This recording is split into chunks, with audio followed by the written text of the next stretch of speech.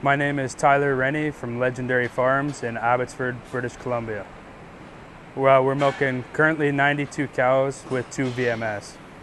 We decided to go with Herd Navigator because the whole thing with the whole robotics and everything was to boost efficiency.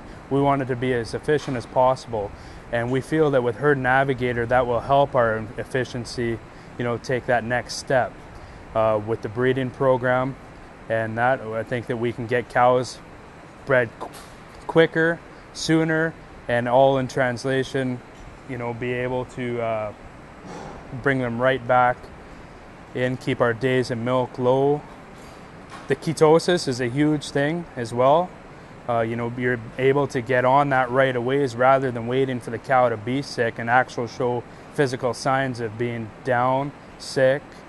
You can get on that right away, minimal treatments, get them up to production again, and keep that milk curve, going rather than stopping it. Mastitis detection, being able to detect mastitis beforehand, before she shows signs of being sick. Everything's just, working inside the cow, letting you know from inside the cow what's going on rather than looking at her from outside and seeing something's wrong.